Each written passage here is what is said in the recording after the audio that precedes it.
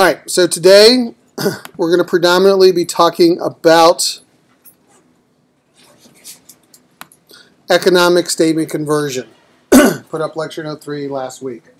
And basically, this is going to be core to what we're going to be focusing on when we get into the valuation. Right? So I had mentioned this previously, but one of the things that's sort of new and different about this class is that we are going to follow Modigliani-Miller as a way of doing valuation. And this is a graphical representation of Modigliani-Miller. It was really explained in the readings in the McKinsey book for this week. And so the idea is a company's worth the sum of its future cash flows. And what's important is we're going to break them into what's called operating cash flows and non-operating cash flows. Right? So operating cash flows are going to be defined as the things that we need to do on a regular basis in order to sell to our customers the products and services that we deliver. Right? That's operating. It's why we're in business. Right? But we can also have what are called non-operating cash flows. So for example, we can be Yahoo and we could have gotten lucky and bought 30% of Alibaba before they went public. And so we're generating cash flow because we happen to own another company that we have nothing to do with. We won the lottery. Right? That's a non-operating asset. Now here's the point. It has value, so it's not like we're going to ignore it, but we're going to value it separately than the running the business day-to-day of a search engine and web properties. Okay? That would be the operating part of Yahoo. So we'll add the two together, and that will be called enterprise value, or EV for short. Right? And it is the enterprise value which we will then use to distribute to the debt and the equity holders. Since debt has a priority, we pay off all of the debt first. Residual belongs to the shareholders, divided by shares, share price. That's enterprise DCF, again, which you learned in the readings for last week. So what we're going to do in this class is take the McKinsey approach, which is also not even used by most of the Wall Street banks, is we're going to map accounting statements to Modigliani-Miller. Okay? Since that's the valuation format that we're going to do, and by mapping them to Modigliani-Miller, we will get the two benefits that I previously described. Number one, it'll make the analysis more straightforward, and two, it'll actually make the valuations more straightforward and more insightful. But that's not something you learn anywhere else. Nobody else teaches it this way. This is a McKinsey-driven approach to understanding Modigliani-Miller valuation, and this is something that is unique to this class. Now, it doesn't mean that once you do this approach, you can't understand the other approaches, but this is a little bit more of a formalized approach. Okay? So, in order to help you do this, I was mentioning to the last class that I used to be involved a while back in what McKinsey calls their analyst training program. That was my exposure to this. And basically what happens if you're hired as a McKinsey analyst, they send you to ATP, and it's basically a 5-week boot camp, and it's an MBA in a box. Except a lot of McKinsey hires are not business majors. They're like, poets or nuclear engineers, or statisticians who never learned anything about accounting. And I was there, and I had 4 hours to teach them everything we're doing this semester. Okay, they had to learn it in 4 hours. Pretty much a very fast throw it in the pool philosophy. So I had to, in very quick format, teach people who didn't know how to do accounting to learn how to take accounting statements and convert them into this Modigliani-Miller format. So I came up with my own teaching convention that exists nowhere in the textbook, nowhere else in the world, and if you talk to anybody about what we're talking about in this version of the class, they'll look at you like you're nuts. All right? But I think it'll help you understand what we're about to do. So I came up with these mnemonics, right? And specifically, operating cash flows, I started referring to as box 1 or bucket 1. Non-operating cash flows, bucket 2. Debt cash flows, bucket 3. Equity cash flows, bucket 4. So, enterprise value, 1 plus 2 equals 3 plus 4. In fact, enterprise DCF, 1 plus 2 minus 3 equals 4. Okay? Now, the reason why I came up with the mnemonic is because we're going to remap accounting statements into this Modigliani-Miller format. So that's what's on the next slide. This slide is a representation of the process that we're going to go through, and it's a 3-step process. And this middle step is really what's new, because in other classes and in the real world, people go directly from 1 to 3, and they skip this whole remapping statement process that I'm going to show you. So here's the idea.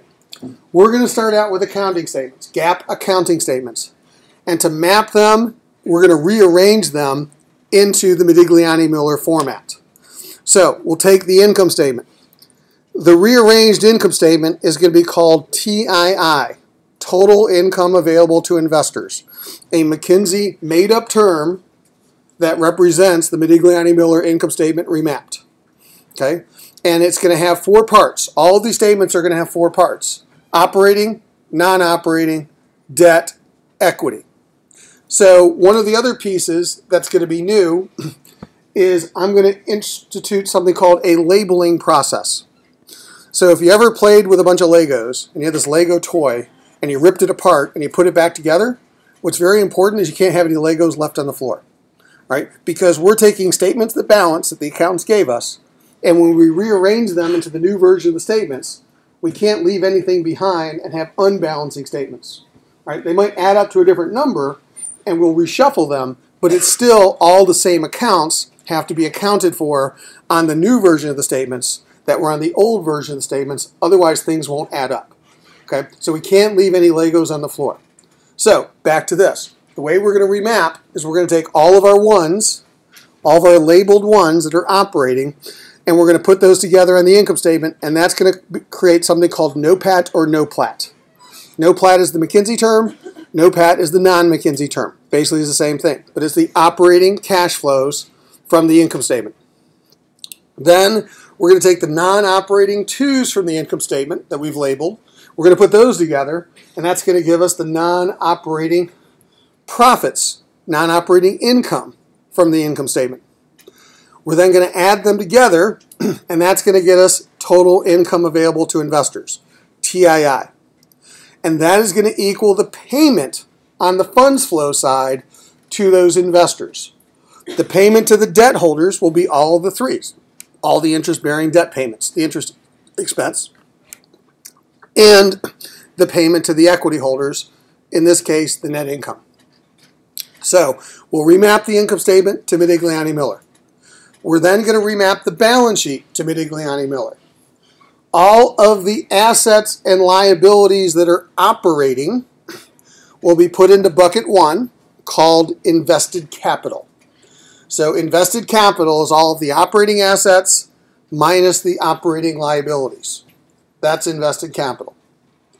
We'll then take off the balance sheet all of the non-operating assets and non-operating liabilities. We'll bundle them together, and that'll be the non-operating capital.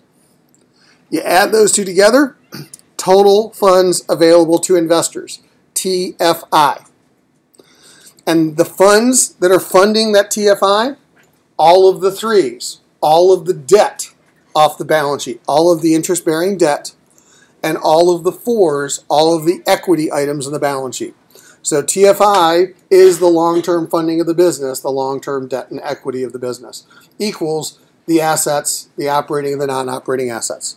Now, it doesn't matter whether we rearrange the income statement or balance sheet first.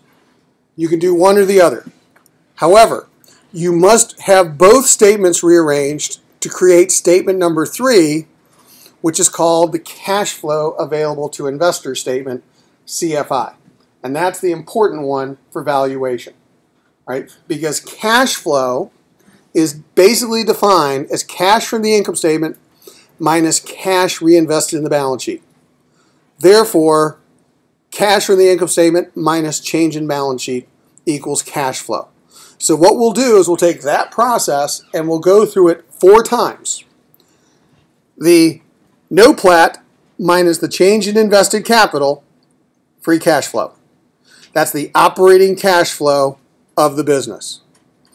The non-operating profits minus the non-operating investments, change in non-operating investments, non-operating cash flow.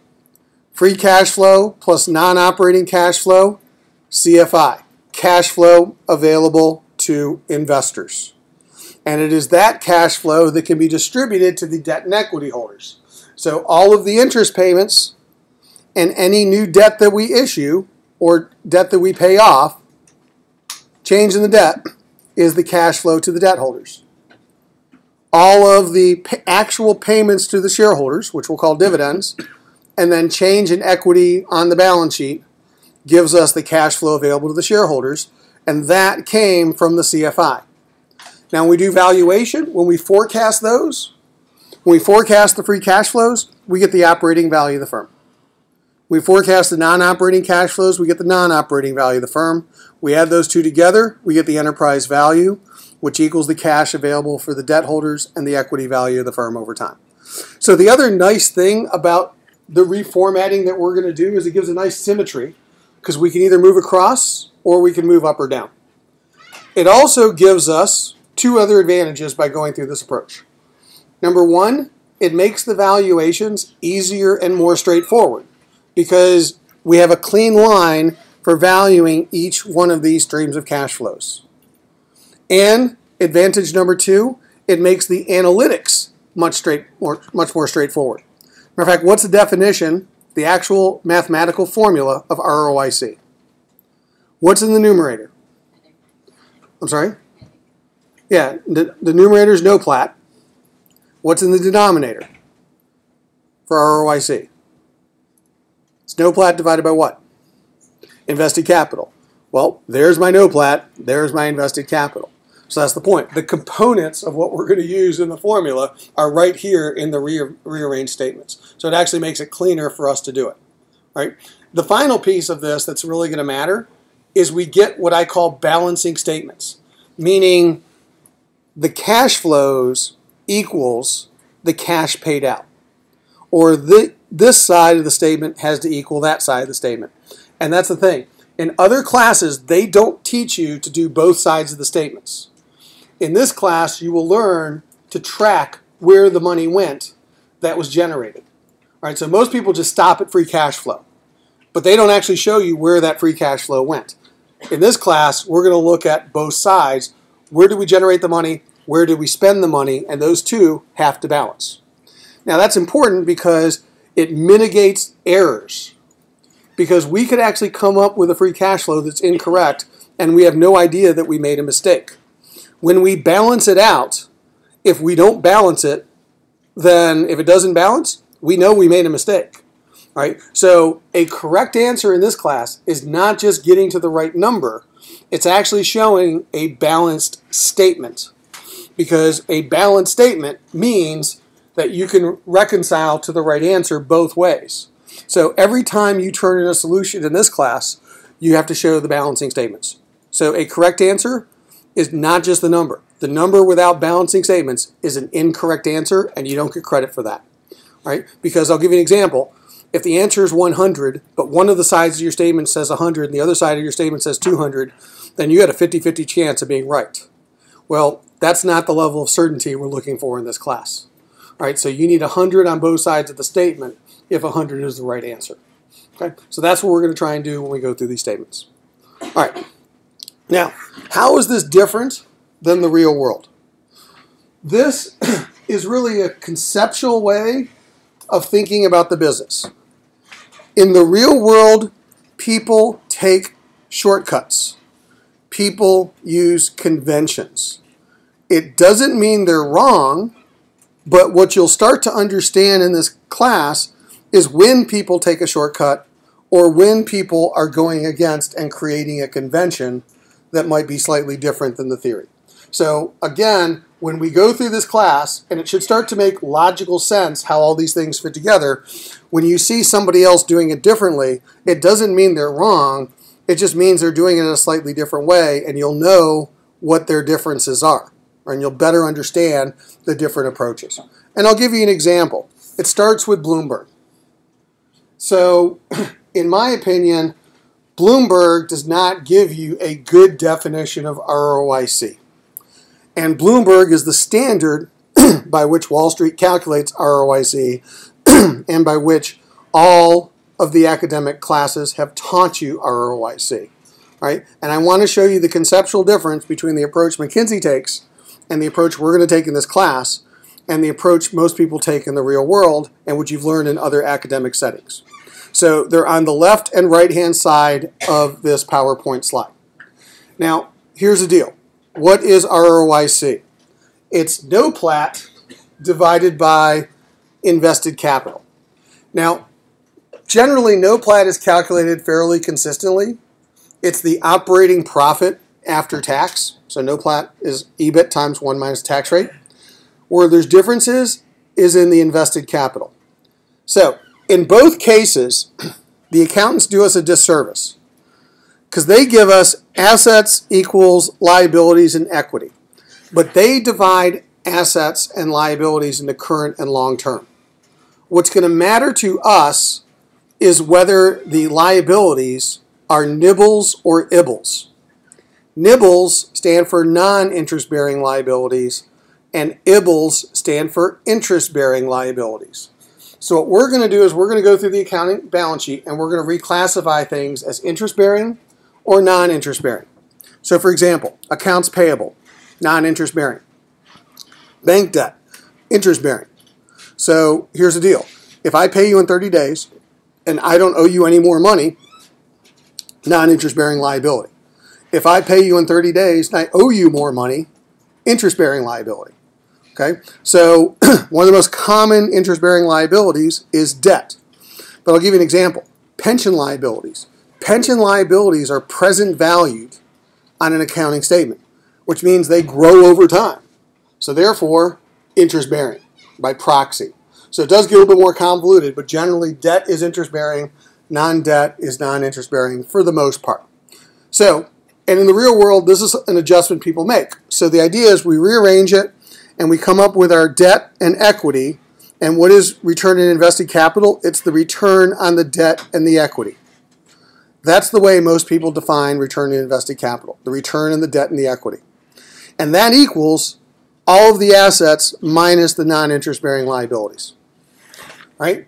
But here is my conceptual problem. What McKinsey's going to do, and we're going to learn how to do, is we're going to take those assets and we're going to further subdivide them into what's called operating assets and non-operating assets. And this is something in the real world people don't do because they just do the return of the debt and equity. Well, what is an operating asset?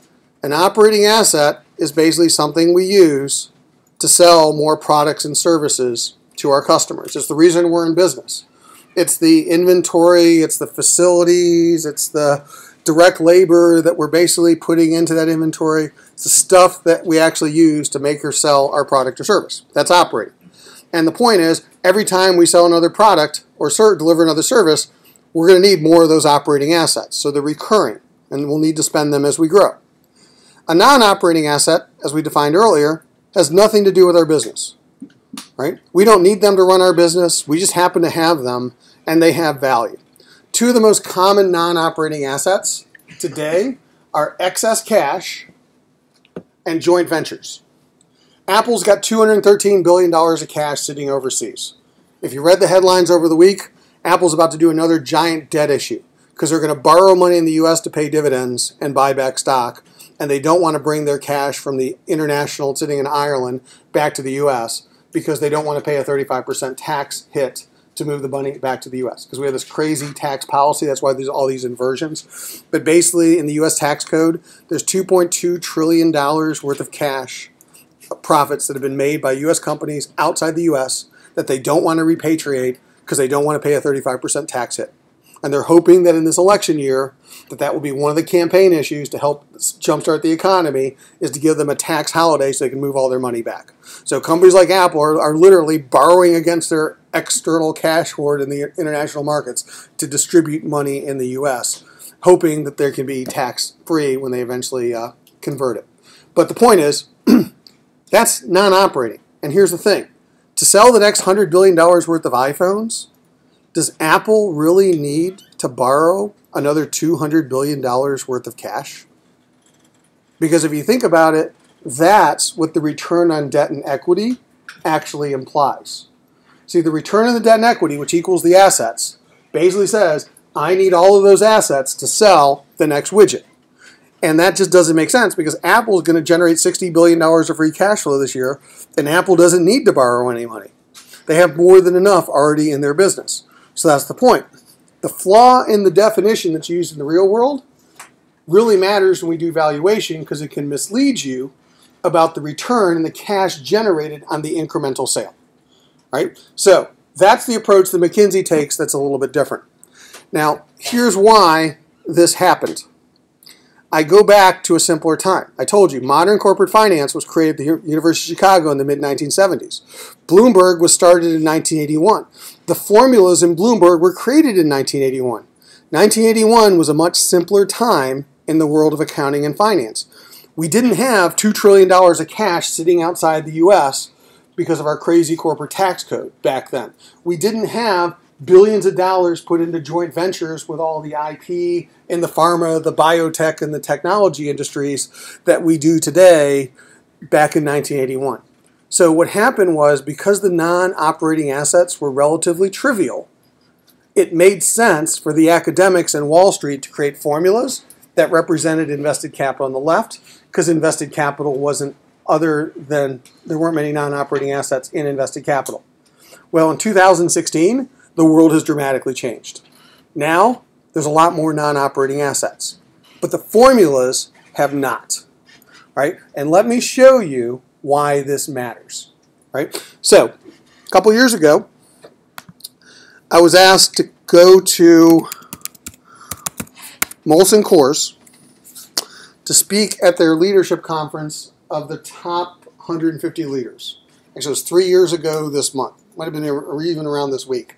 And basically, every February, they have this conference where they take the 150 and they go down to Florida, and it's the beginning of spring break for a lot of college students. And instead of a bunch of drunk 21-year-olds, it's a bunch of drunk 50-year-olds.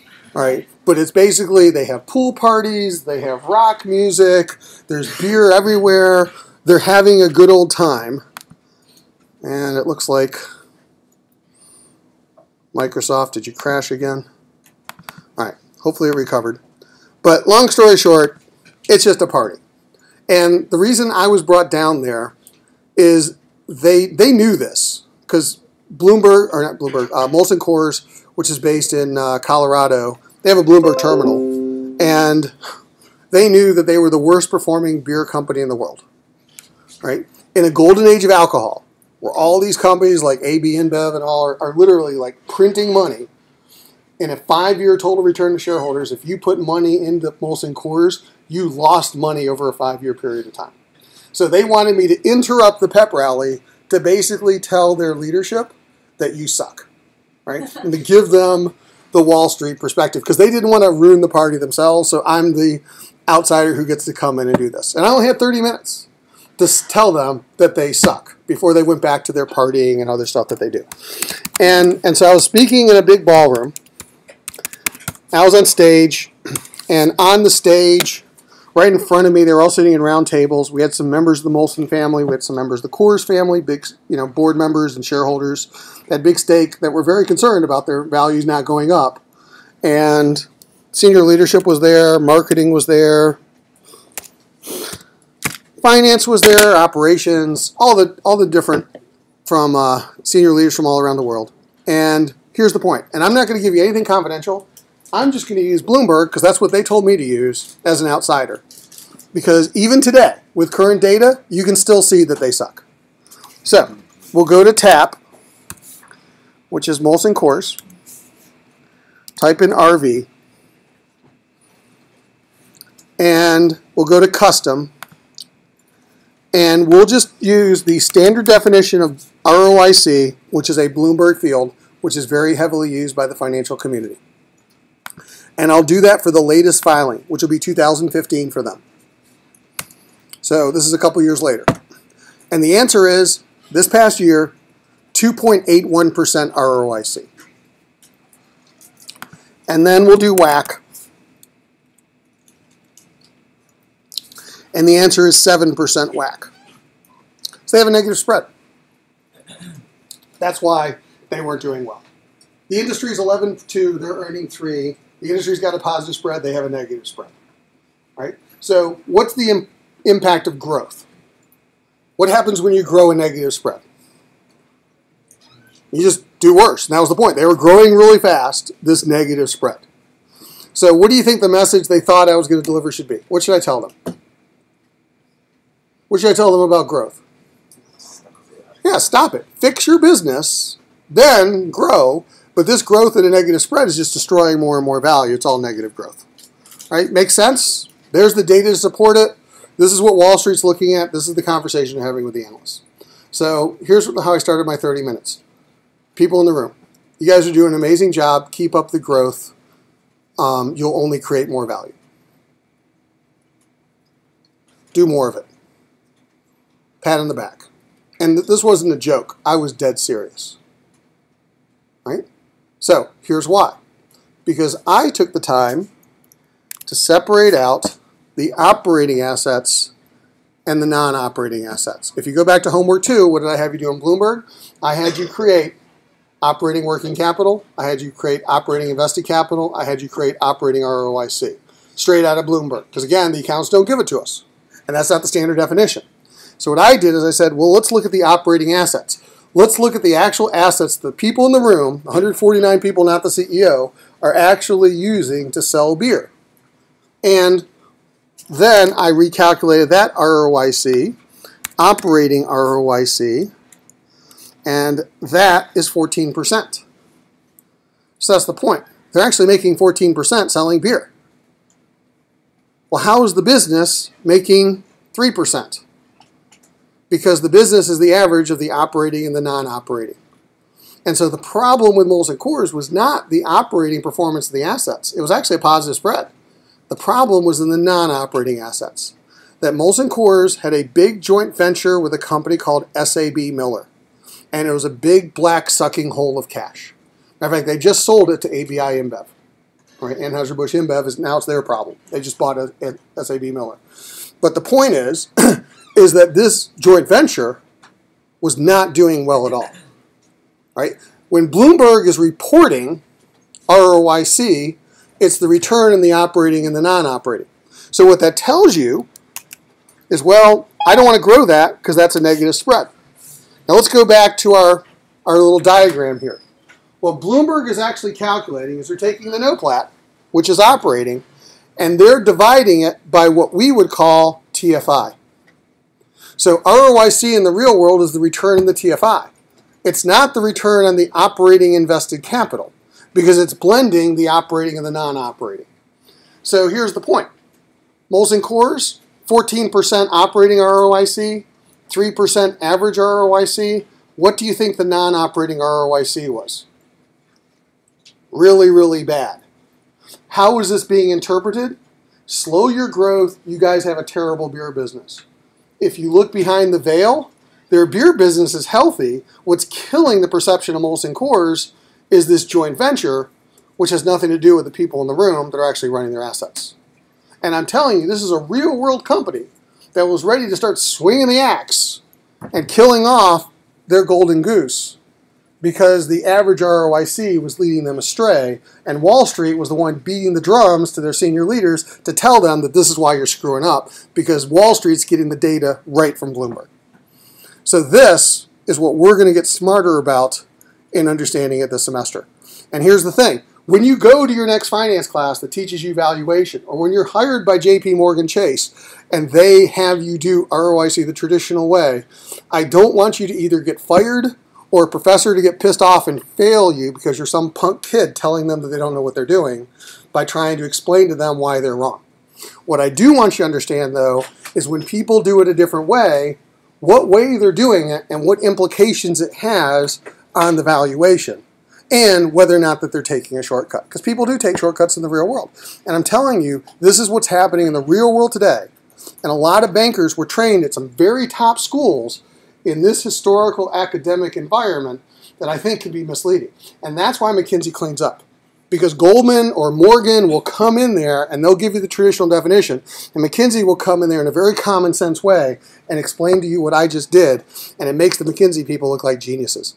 And that's why they are constantly brought in to do due diligence on the valuations that the investment bankers give them. Right? It's not that they're smarter, It's just they're using an approach that I think is better because they're mapping it back to Bedigliani-Miller. That's what I'm going to teach you this semester to think about differently. And that involves the conversion of these statements. I'll give you another example. Look at Apple. We talked about Apple and Google. Again, traditional ROIC for Apple. We did it when we did spread. What is the ROIC for Apple? It's 28%. What is it for Alphabet Google? It's 14%. That's the return on the debt and equity. For Apple, it's the return on the cash. That's the point. Apple's return on investment is the return on their cash. Google has $60-something billion worth of cash. Google's return on investment is Google's return on cash. Microsoft's return on investment is Microsoft's return on cash because almost their entire assets are excess cash. Operating ROIC.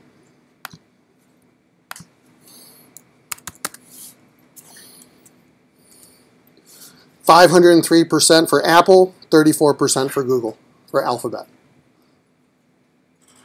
Okay? So as I said, we don't want to look at the business as the return on cash. We will misprice companies. Very sophisticated investors do this. I'm going to teach you to be a sophisticated investor. All right, so how do we do these conversions? Let's start with the balance sheet. This was the example right out of the book. So to save a little bit of time, I did this last class.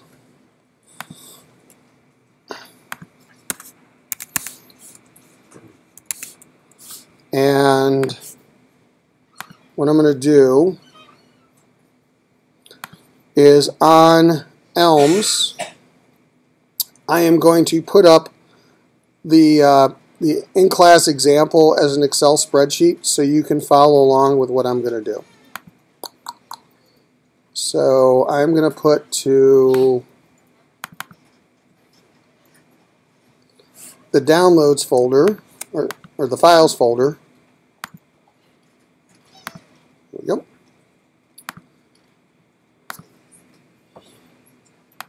If you want to do it, you can also create your own. But in the files section, I'm going to put in a copy of this file called February 17th, which is today. This is the homework file.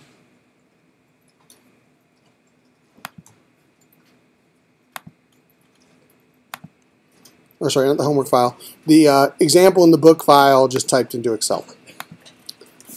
So it'll help you with your homework. This is section 201. All right. So the idea is we're going to take this balance sheet, simple balance sheet on the left, and we're going to reorganize it to create this invested capital on the right. Or sorry, this statement of TFI, total funds available to investors, on the right. So the first step would be to go through the labeling process. So we go through line by line and we label everything 1, 2, 3, or 4. Operating 1, non-operating 2, debt equivalent 3, equity equivalent cash flow 4. Now, to help you with your homework and with your midterm, I'm going to give you the labels because I know you're not that familiar with accounting and you're not that familiar with the statements. And this is what I did in the ATP program at McKinsey. This is where I came up with the labels to make it easy to figure out what goes where. How do we put in the proper bucket? So I'll give you the labels, and your homework assignment will look like this with everything that it's a 1, 2, 3, and 4 already labeled as such on the balance sheet and the income statement. Now, what we'll do to make your lives easier and grading easier is every statement gets its own tab in Excel. So I'll create a tab called TFI, make it a little bit bigger so it's easier to see, and I'll start doing some copying and pasting. Equals prior, current, and label. Copy that over. Now, the first thing I want to do is I want to take all my ones and I want to put them together. Okay, so I look for any asset ones because I'm going to do the balance sheet first. So cash, and then inventory and PP&E are all ones, and then my other one is accounts payable. Equals accounts payable. And when I copy and paste, you'll see all my ones are kind of all together, and it gives me a nice little comfort feeling to see all the ones kind of bunched together. So when I net these out, I get something called operating invested capital. So it's the 1 assets minus the 1 liabilities. So that's my invested capital, 380 and 440. Okay. Took all the ones off the balance sheet. Netted them together. 1 assets, net of 1 liabilities. Do the exact same process with non-operating assets. So I look for any 2 that are assets, equity investments. I look for any 2s that are liabilities. I don't have one in this example. I might on my homework assignment, hint, hint. Then I would put the 2s on there and I'd net out the 2s, just like I did with the 1s. So in this case, I only have equity investments. There's my 2, creating total funds available to investors, TFIs, which is my operating invested capital, my 1s plus my 2s. 395 and 465. Questions about what I just did? And that equals, yes? You added the operating IC or... I took the operating IC, which is row 6, and I added it to row 8. The operating's, the net operatings, and the net non-operatings. Now there was only a non-operating asset, but if I netted them, then I would have had another, row 9, and then the net of the 2 would be row 10. Okay. But since I didn't, I just added 6 and 8 to get 10. Right? And then I look for any 3s, any debt, interest-bearing debt, any 4s, in this case retained earnings, 3s and 4s. And by the way, when I add my 3s and 4s together, notice my TFIs balance. And that's what I mean by a balancing statement. So the 1s and 2s add up to equal the 3s and the 4s. The buckets now balance. Right? So not only do I have the answer, but I show a balancing statement. And this is what you're going to have to do for your homework assignment and for your midterm, which is a week and a half away. Questions? Hopefully pretty straightforward. All right, so we have mapped to Modigliani-Miller the balance sheet. All right, now on this simple balance sheet, I'll give you another hint that is coming up on your homework assignment. Cash is a little tricky because what we're going to have to do with cash is we're going to have to break cash into what's called operating cash and non-operating cash. Right? So when I mentioned Apple had a bunch of cash sitting in Ireland, that's non-operating cash. But Apple still has some cash in the U.S. because they got to pay people in Cupertino salaries every day. They got to have some cash to run their business. So not all cash is operating and not all cash is excess. And that's another nuance in this class. So for purposes of this assignment coming up, I'll label it separately as operating cash, and I'll call it a 1. And I'll have something called excess cash or non-operating cash, what I'll call a 2. Right? The operating cash goes into working capital. The non-operating cash goes as a longer-term asset in the non-operating assets. Right? You won't have to make that determination. In the simple example in the book, right here, McKinsey called all cash operating. Right? Just for simplicity. But we will get more nuanced as we go along. So just warning you about that one as you go through the assignment. Okay? So follow what I've given you as the 1s, the 2s, the 3s, the 4s. I'll give you a mapped homework assignment. Yes? Will we always have a label? Or?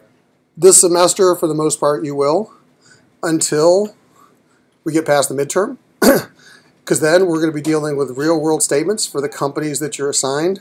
And the hard part is you got to figure it out.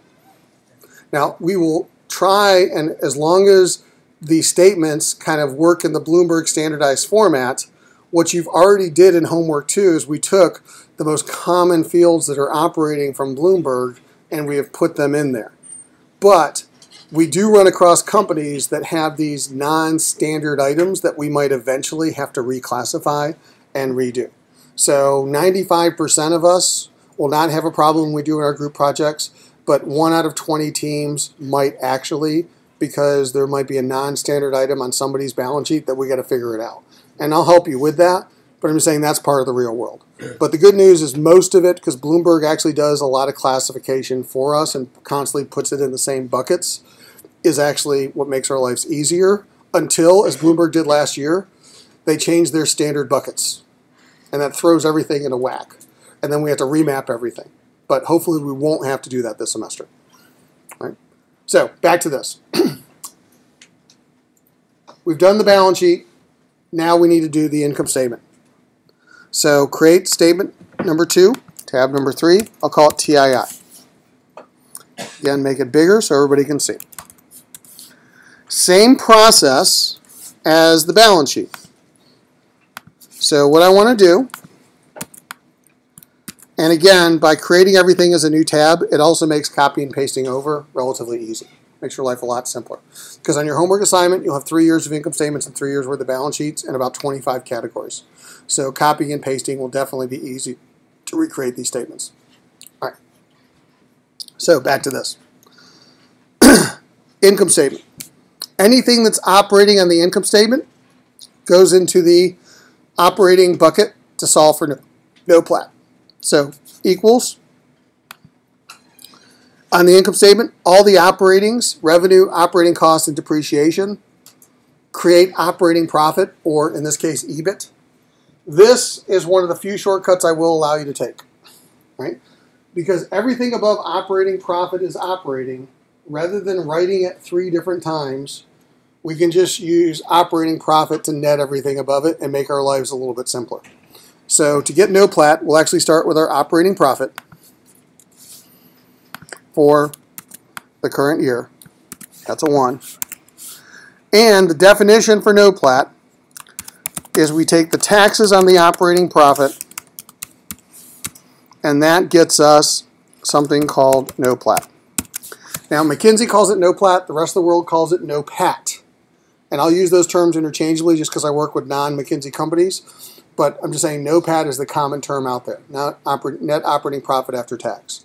But in the book, it's called no plat. Okay? So, here's the idea. The way they explained it in your reading for this week is you assume that it's an all-equity firm, and then you calculate the taxes as if it were an all-equity firm. All right? But a better way to think about this is that what we want to do with the taxes, which are here, is we want to look at the taxes on each area of the business. Meaning, what's the tax impact on operating cash flows? What's the tax impact on non-operating cash flows? And what's the tax impact on debt cash flows? Okay? So what we're going to do is we're going to split up the taxes into each of those areas. But going back to my Lego rule, when we net all those tax impacts in all 3 areas, we still have to show that this company paid $66 million worth of tax. Okay? So we still have to add back to the same amount of taxes, but we're going to look at the tax on each area of the business. So let's apply that logic. If I reported $280 million of taxes to the IRS, or sorry, $280 million in income to the IRS, and my tax rate, which is given to me here at 25%, or I could solve for it by taking the tax divided by the pre-tax profit, and I had to pay 25% in taxes, then 280 times 0.25 is 70 million in tax, which would be my operating taxes. So my no plat is 280 minus 70, which is 210. Does everybody see that? Not 66, it's 210. So if I was just paying taxes on the operating profits, I'd pay 70 million in taxes. Questions about that number, where it came from, how I got it? Okay. So then I look at my non-operating profits off of the income statement. Equals, from the data tab, non-operating profit is the equity income. That's my 2. And that is 4 million. Right? But here's the point.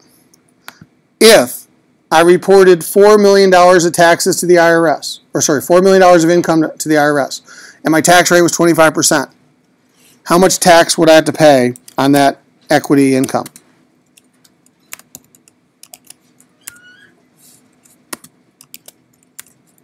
$1 million, right? Okay. 4 times 0.25 So my after-tax equity income is 3. Now, if you look at the solution that I put in the PowerPoint slide, you'll see where it says new TII and old TII. I want you to look at old TII because that's what I'm using the example here. Right? So in this example, it says after-tax non-operating income of 3, non-operating income of 4, and the average person looks at the 4 and says, how did they get a 3? Right? And I'm showing you granularly how they got a 3. Right? So it just so happens that the 3 authors of the book, version 6, one of them is David Wessels. I knew David Wessels when he was at McKinsey, before he got his PhD at UCLA, before I helped get him a job at Emory as a professor, and now he's a Wharton professor. Okay, and he's still an author on the book, right?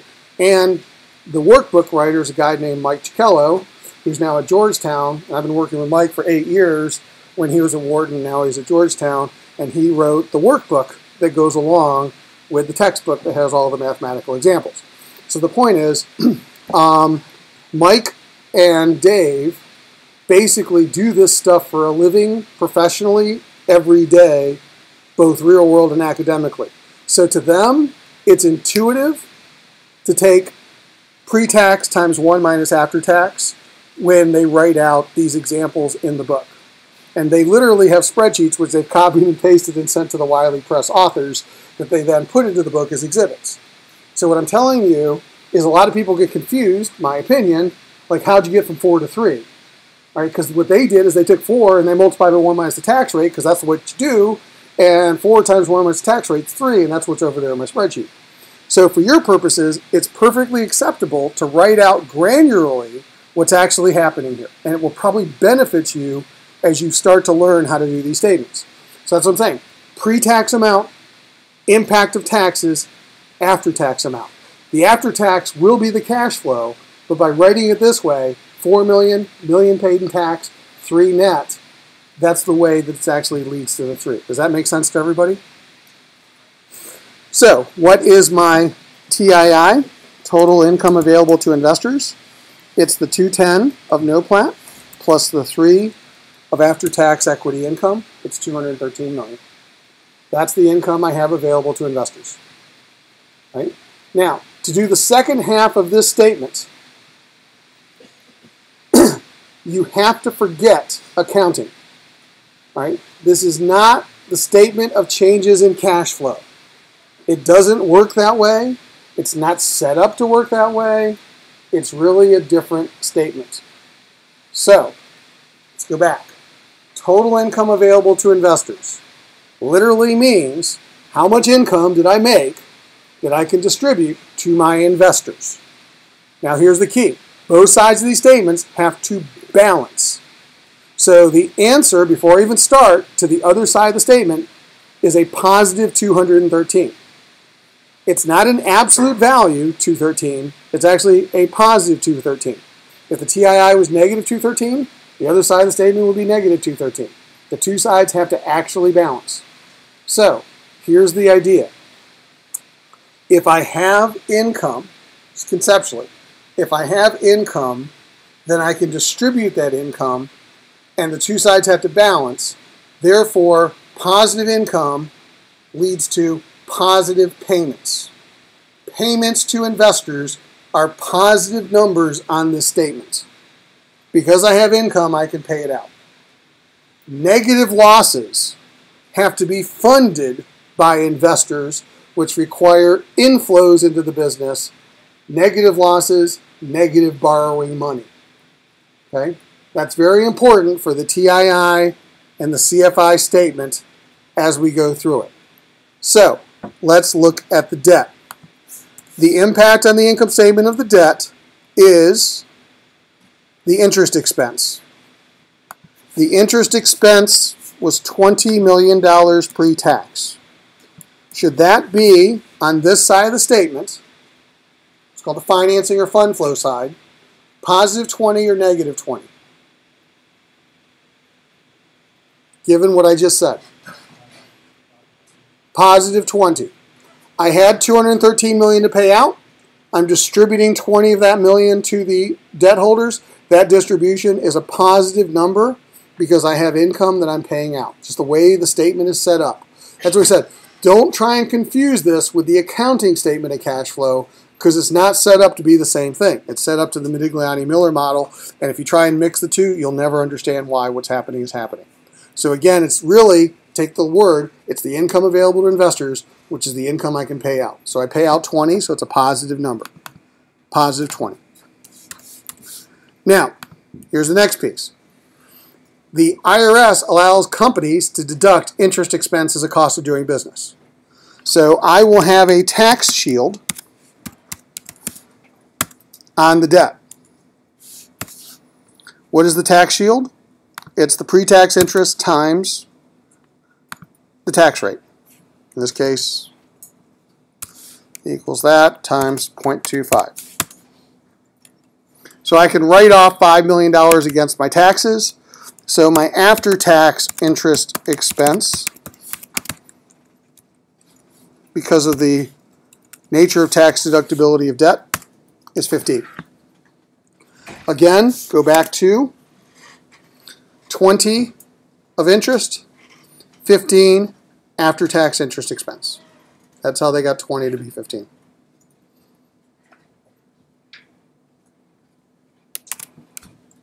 Okay. Finally, my 4s off the income statement. Net income.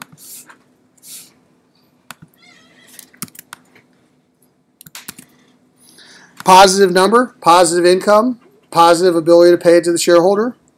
Therefore, what is my TII? It's the 15 plus the 198, balancing TII. Questions about what we just did?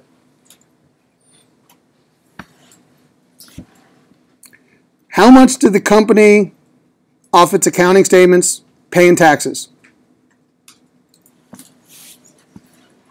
The original company was 66 in taxes. What are we actually paying in taxes here? How much tax on operating profits are we paying? How much tax on non-operating profits are we paying? What's 70 plus 1? How much tax shield savings are we getting? 71 minus 5? 66.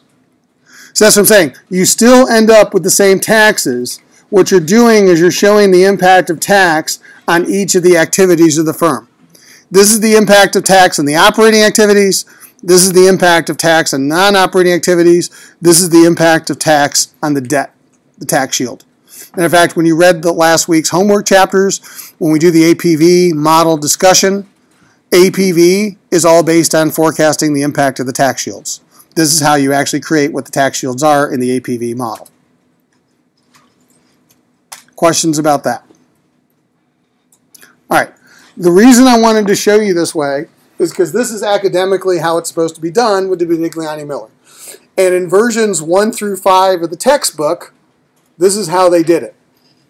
But in version 6 of the textbook, they did it a different way. Right? The book that we're using, they changed it.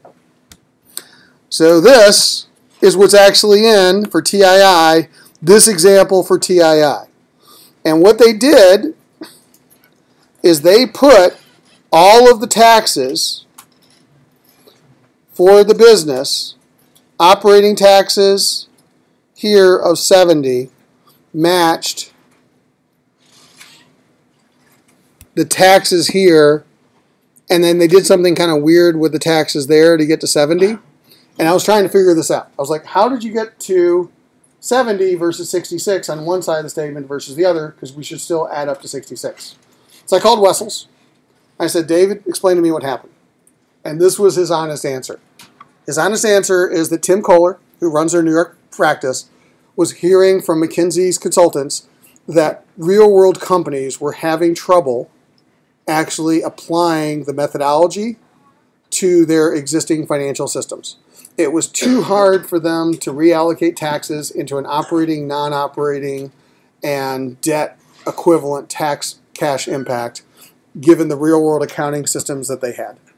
And so what they did in version 6 of the book, because their market are CFOs, controllers, and treasurers, and it's the controllers of the organization that control the accounting systems. Basically what they did is they made an adjustment to simplify for their clients the ability to calculate taxes by not putting them in 3 buckets and just putting them in 2 buckets, the operating and the non-operating, and not worrying about the debt tax shields because it was too hard for their accounting systems to keep track of that. So basically what they did is they took a shortcut. And it's now harder to actually do, in my opinion, because when I first explained to you about how to separate out the taxes, my guess is that will make sense to you. When you actually follow what's in the current chapter reading for the book, it will be harder to figure out. And the answer is, it's the way it's done, which I don't like those answers. I want to understand why. And so the reason it's done the way it's done is they made a shortcut to make it easier for their real-world clients. And they had an internal debate when they were editing version 6. And they said, should we stay academically true, or should we make it easier for our clients to implement? And they went on the side as easier for the clients to implement. And that's what's actually in there in version 6. And by the way, none of this is in the textbook saying it this way. But the point is, even a McKinsey, which does things in an academic way, will make adjustments to the statements. And that's the point. I want you to understand conceptually why they made the adjustment, so that when you see an adjustment, it doesn't mean it's wrong. It just means that they're trying to be practical about the way it's being done. Right? But for purposes of this semester, as you're learning and doing it yourself, you guys are going to do it the more traditional way, the harder way. In my mind, it's actually easier conceptually, but it takes a little bit more work. And you're going to put the taxes into the 3 different ways. That's why I took out of version 5 of the textbook the solution, as opposed to the version 6 example, because the version 6 example, to be honest with you, I don't know how to be able to explain it to you in a replicable way. Where the version 5, you can replicate what I just told you to do, and you will replicate what I told you to do, because it will become more straightforward. Right? But this is what I mean by it gets real messy in the real world, because you got to deal with this stuff every day. Right? But as I said, when people do these things, by understanding what's going on with the theory, you'll understand that people made a shortcut choice. And as I said, it's not a question of right or wrong. It's just, hey, they made a shortcut. And I understand that that's something they had to do to complete their valuations. All right, so now we'll go on to statement number 3, which is CFI. Everything we've done to this point is to get us to cash flow. So here's the point. This is what's key to the valuation. And it doesn't matter whether you did the income statement or balance sheet first, the conversions. You can start either one. However, you have to have both converted statements to create statement number 3, which is CFI. Okay? So statement number 3 is CFI. And so the general idea of cash flow is cash flow from the income statement minus cash reinvested in the balance sheet. That is a process that we're about to do 4 times. Cash flow from the income statement, no plat. Change in the balance sheet investment, invested capital, equals free cash flow. Non-operating income from the income statement, change in non-operating investments in the balance sheet, non-operating cash flow. Payments to the debt holders on the income statement, change in the debt on the balance sheet, cash flow of the debt holders. Actual payments to the shareholders, dividends, change in equity on the balance sheet, buybacks or issues, is the cash flow to the equity holders. Okay? So that's the process we're going to go through 4 times to get CFI.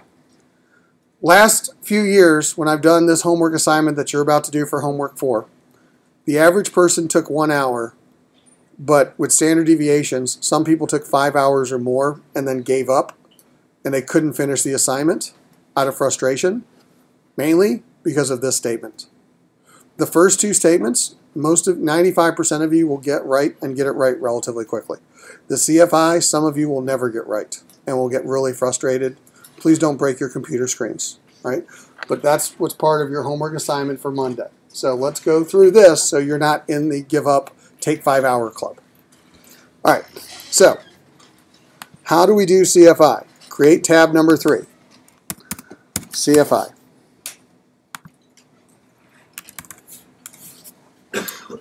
All right, equals. Just carry over my labels here. All right, bucket 1. Cash from the income statement is called gross cash flow. The definition that was in the reading for this week for gross cash flow equals, from the TII, no plat, plus depreciation. That is the definition of gross cash flow.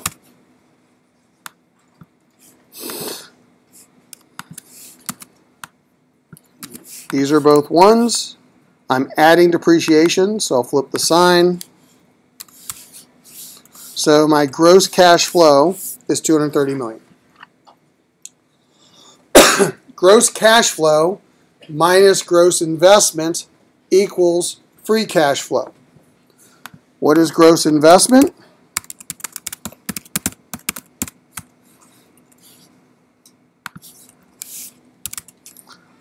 Gross investment equals, from the TFI, is current invested capital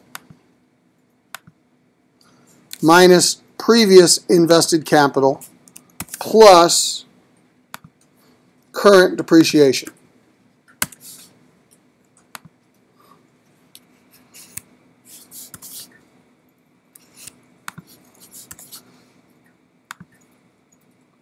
Invested capital minus invested capital plus depreciation. There we go. So change in invested capital plus depreciation. That's my gross investment. What is my free cash flow?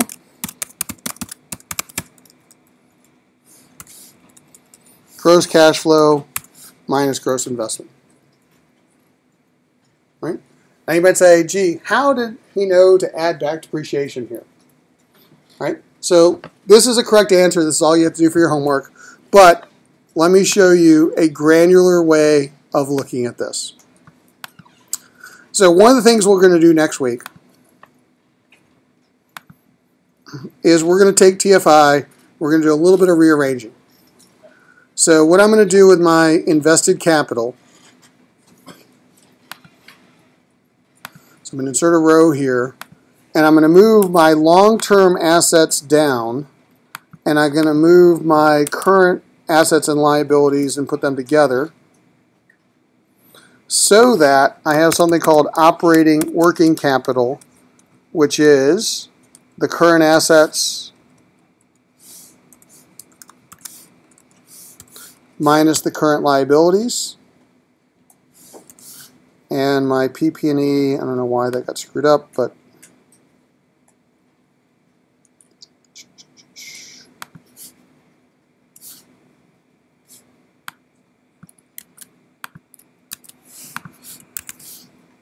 okay, so working capital plus PP&E equals invested capital. So I get the exact same invested capital, but what I've done is I put it into current and long-term.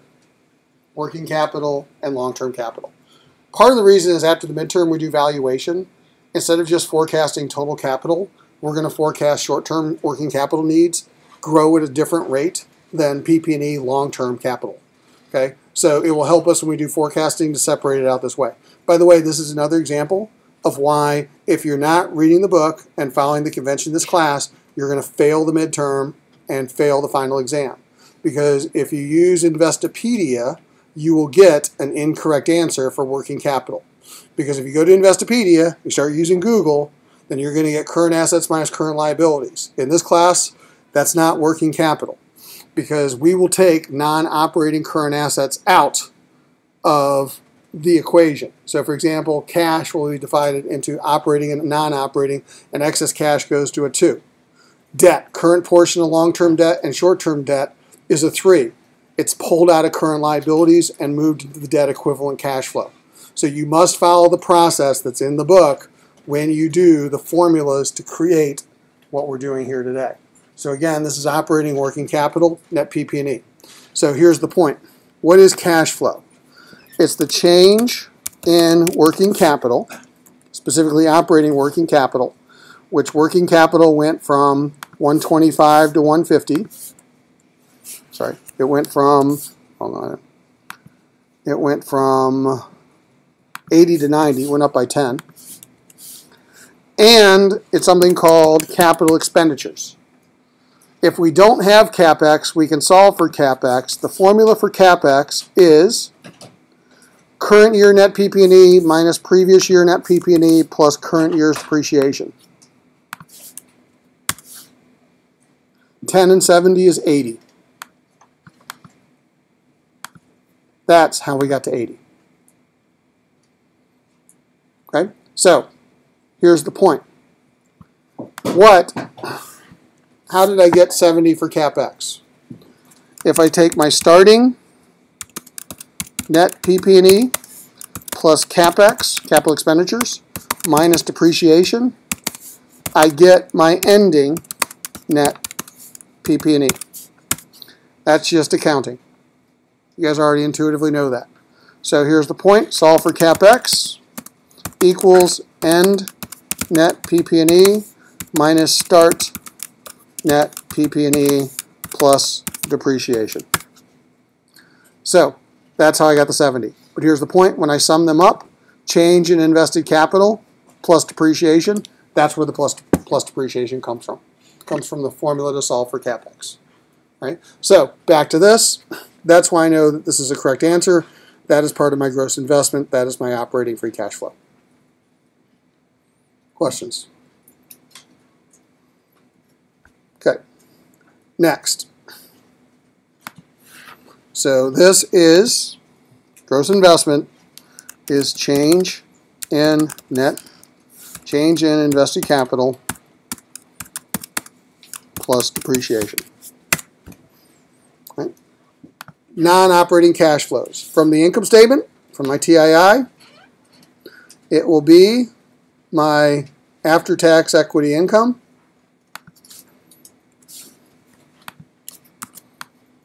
It'll be the $3 million.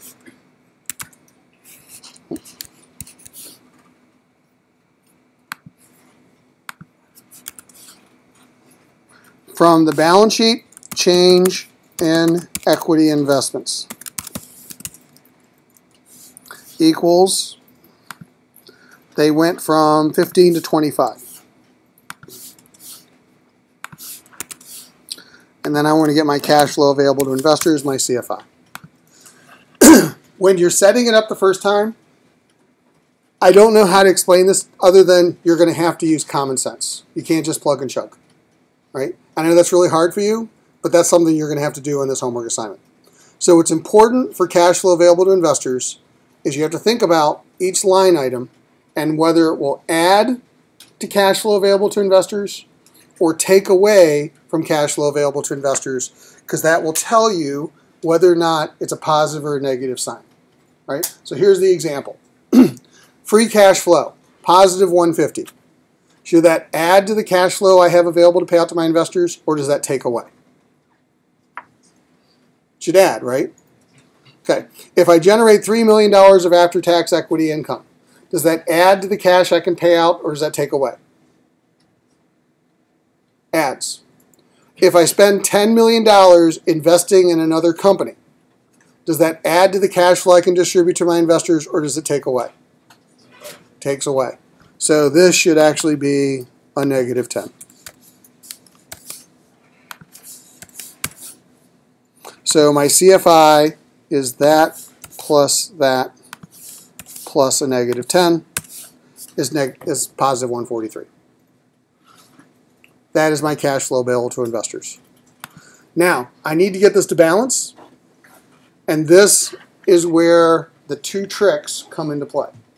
And if you don't follow these two tricks, you'll never get the statement to balance, and you'll be in that 5-hour club. Trick number 1. Cash off the income statement. And the key word is cash. This is the cash actually paid to the shareholders. Is it my net income? Is the net income the actual cash distributed to the shareholders? What is the cash distributed to the shareholders from the income statement actually called? Dividends. Trick number one. On the TII, it's the net income because you got to get the accounting statement to balance. But in the cash flow statement, it's the actual cash given to the shareholders, which is the dividends, not the net income. So in the CFI, dividends.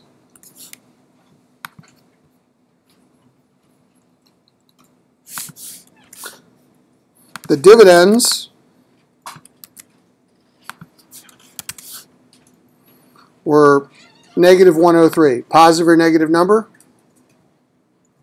Think the same way about the TII. It's a distribution. Positive number. Okay. Then, I'd actually skipped a step.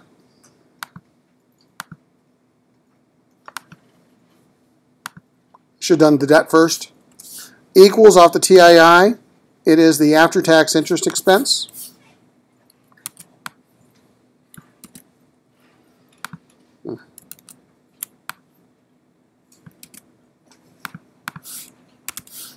$15 is a positive number in this statement. It's the change in the debt.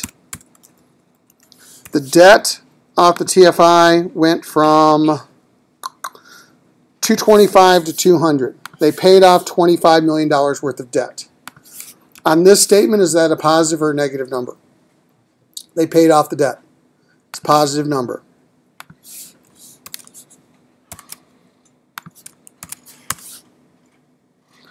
Finally, equity. Did they buy back any stock? Well, I don't see any account that says that they did. So all we have is the change in retained earnings. So retained earnings went from 170 to 265. Positive or negative 95?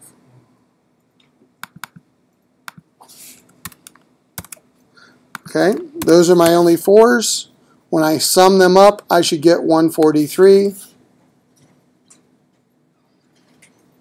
So maybe this is a positive 95.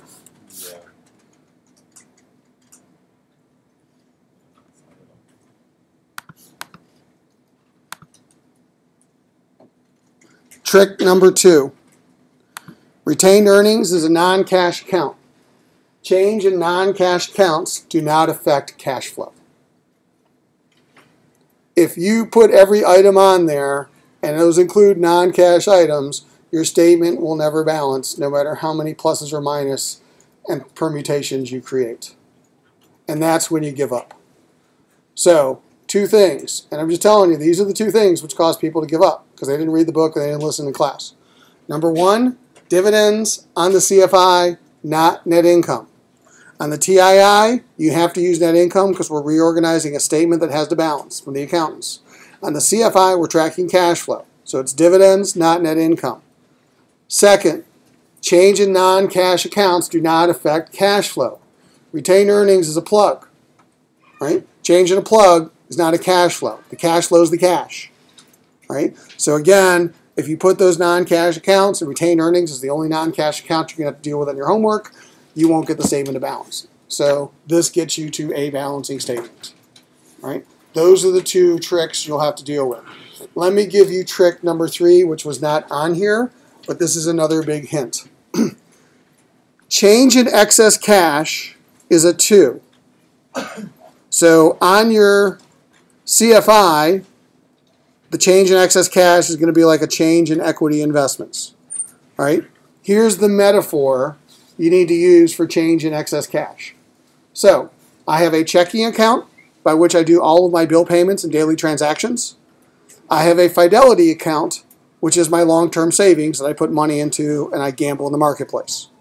So, here's the point. I don't pay bills out of Fidelity, even though I could. I treat it like a savings account. So, money that I put into Fidelity, I don't use to pay any of my bills. It's my long-term investments. And if I need money from Fidelity to pay my bills, I sell the shares in the ETFs or mutual funds or stocks, and I transfer it back to my checking account so I can pay bills. Fidelity is like excess cash. Right? Checking account is like operating cash. What happens when you take, from a CFI perspective, cash in your checking account and send it to Fidelity? What happens when you increase your excess cash as an impact on CFI? Is it a positive or negative impact on CFI? If CFI is the funds that you can actually distribute out of your checking account, it actually decreases your excess cash. So this is the other hint that I'll give you, is that when you have an increase in excess cash, it reduces the total funds that you can pay to the investors, so your cash flow to investors go down. Okay? Because you're literally putting money to the side and you're saying, I'm not going to pay that out, so I have less money to pay out. When you reduce your excess cash, okay, when your excess cash goes down, then it has a positive impact on CFI because you have more cash to pay out because you've raided your savings account and you're using that money to pay it out. That's the other hint that I'll give you as you deal with the homework that is not on here that will be on the homework assignment. So those are the 3 hints, and that is the homework. The homework is due at 10 a.m. for all sections on Monday. You don't need Bloomberg. Later today, I'll just post an Excel file, and here's the other key. This is an individual assignment. You individually have to learn how to do this, because when you get to the midterm in a week and a half, you individually have to do the midterm. So this is not a group assignment. You have questions, talk to the TAs. All right? But again, do this individually. Okay? See everybody on Monday. What was this number 3, after-tax EI? That's the after-tax equity investment income. So again, income. Okay, so that would be equity income, that was that number. I just used an abbreviation because I just wanted to know. That's good clarification. Yeah, I was just getting lazy. Yeah. Yeah, like every single one you can get your hands on.